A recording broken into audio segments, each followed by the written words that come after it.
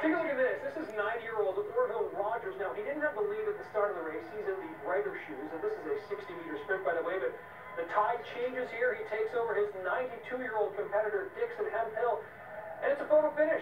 Orville winning in 18 seconds, 0.05 of a second faster than Dixon. Let's watch this one more time. This is not slow motion, by the way. This is the USA Masters Indoor Track and Field Championships in New Mexico. Hats off to these gentlemen, still running and looking very good at the same time. There we go. One more time of this photo finish.